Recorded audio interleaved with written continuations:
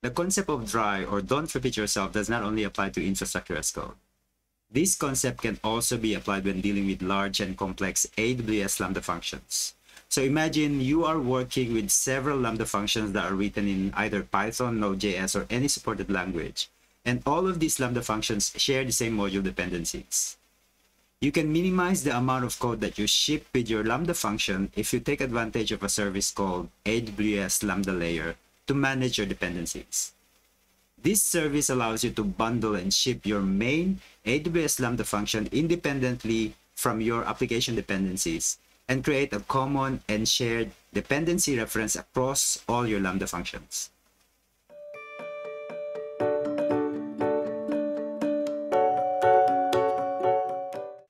Hello, my name is George and you're on Pulver Spot, a space where I show and tell practical examples and sample implementations on DevOps and cloud technology in general.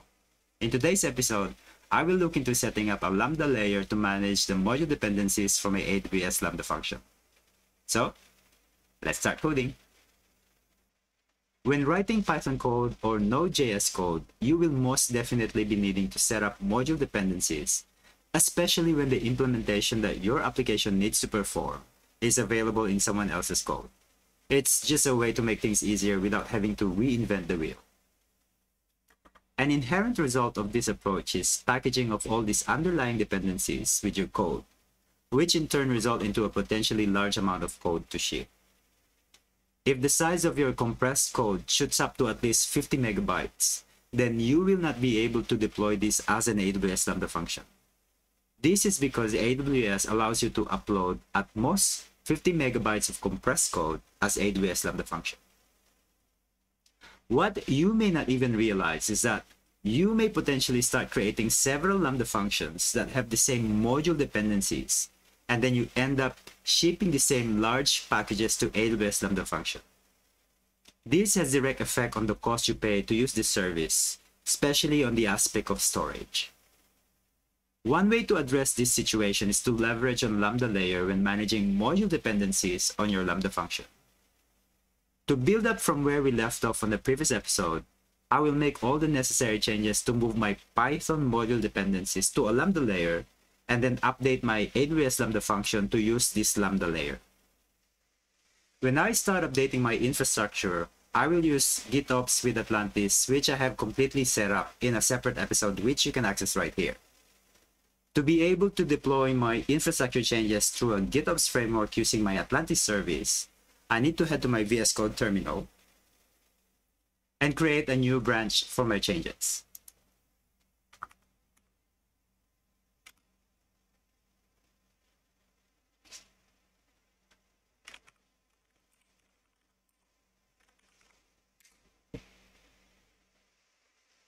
Now let me head back to my VS Code Explorer and open my main.tf to start the work.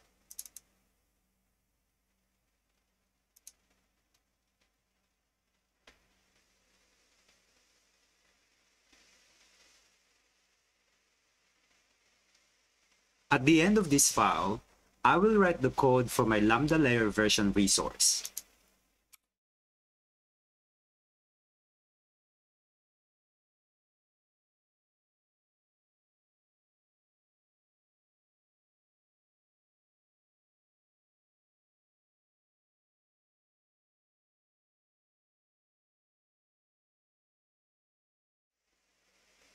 This resource needs a layer name property,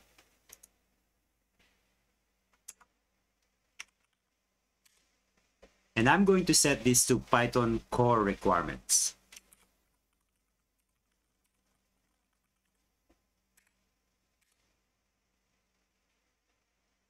This resource also needs a compatible runtimes property which accepts a list.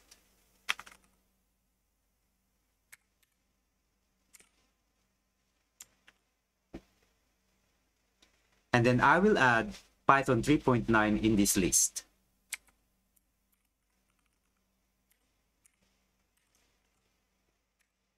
This resource also needs a file name property.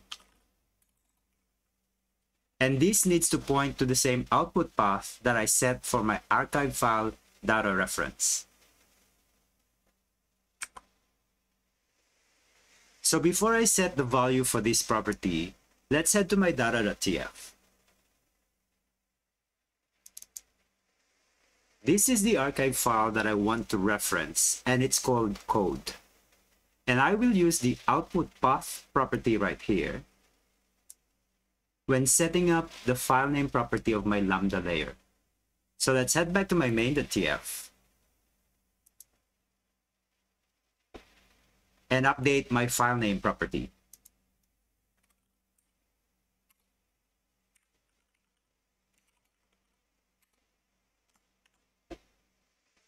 I also need to add the source code hash property inside this resource.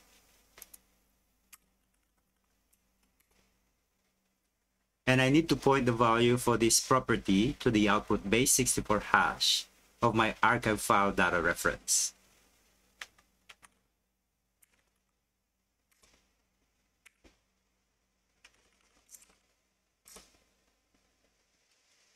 Notice that the properties that I set inside this Lambda layer resource mainly point to the archive file that I created for my code, which we saw earlier. So let's head back to that data.tf. This data archive ships everything that is inside my scripts directory, which will include all my module dependencies plus my actual Lambda function. Technically, I only need to ship the module dependencies. So what I need to do is create a new data reference that contains only the libraries and modules generated when I run pip install against my Python requirements file. And to achieve this, I will duplicate this existing data reference block.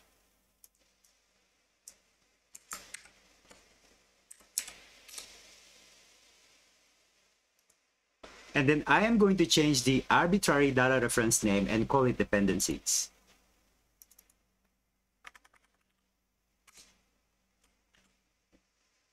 I will also change the source dir such that it reads from .lib directory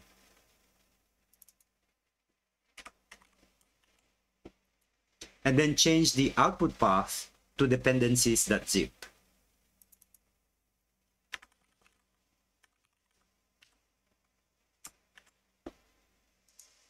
And because I changed the source directory property for my dependency archive file, I need to make sure that the Python libraries and module dependencies are dumped into the same directory when running pip install.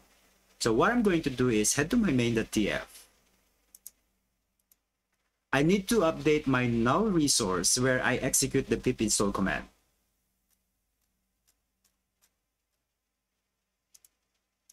Which is right here. And then I need to update the local execution such that the target output of the pip install is .lib instead of .scripts.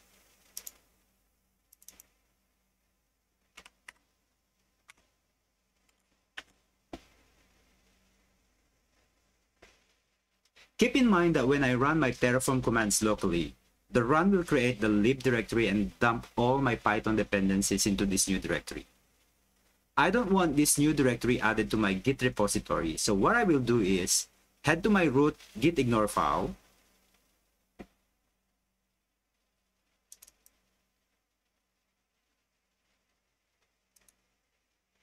and add the exclusion to the lib directory.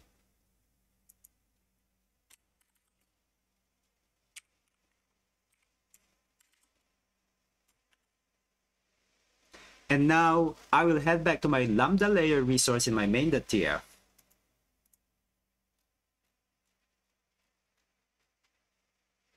And update the references to the appropriate data archive file name. So in here, instead of code, I'm going to replace this to dependencies.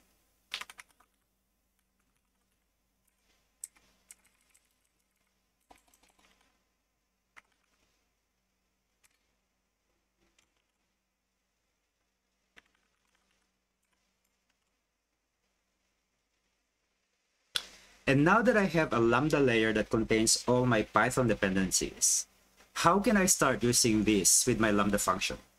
So what I will do is head to my main Lambda function resource block.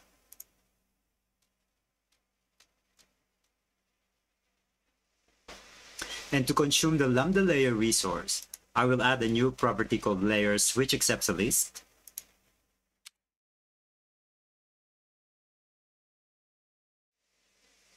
And in the list, I will add a reference to the ARN property of my new Lambda layer resource.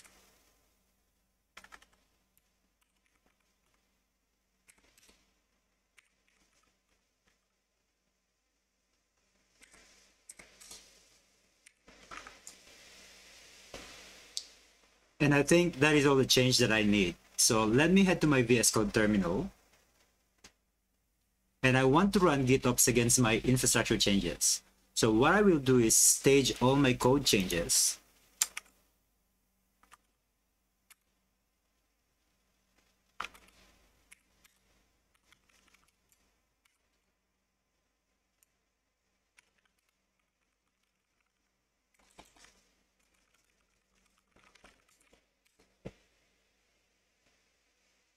And then I will push this to my remote repository.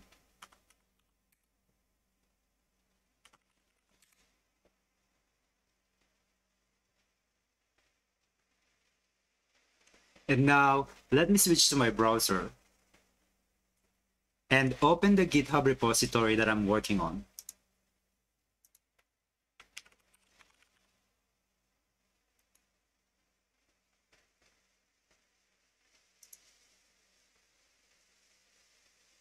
And then I am going to raise a pull request as indicated right here. And then create pull request.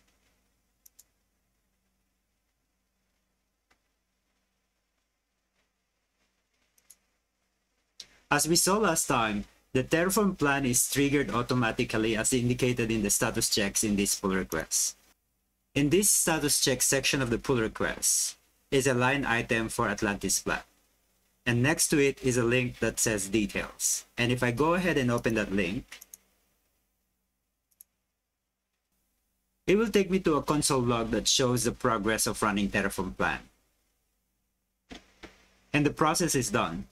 The output is showing me all the infrastructure changes that will happen if I apply my changes.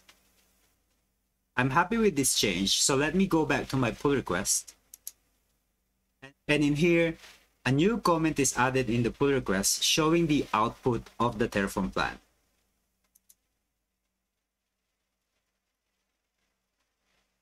And if I want to go ahead and apply this change, I'm going to copy this and head all the way down to the comment section of this pull request and put that comment in.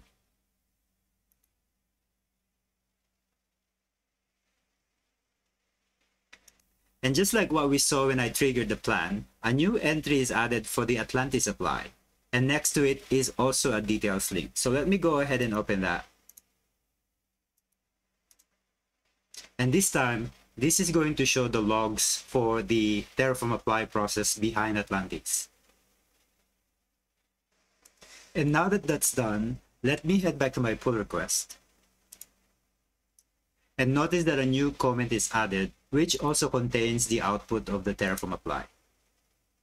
Now, let me head to my AWS Web Console. And then head to the Lambda service.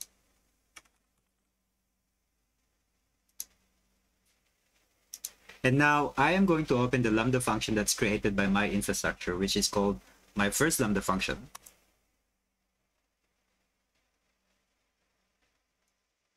What you will notice is on the code section right here, I can now view the entire contents of my main Lambda function file. And this is because I no longer ship my module dependencies in my Lambda function.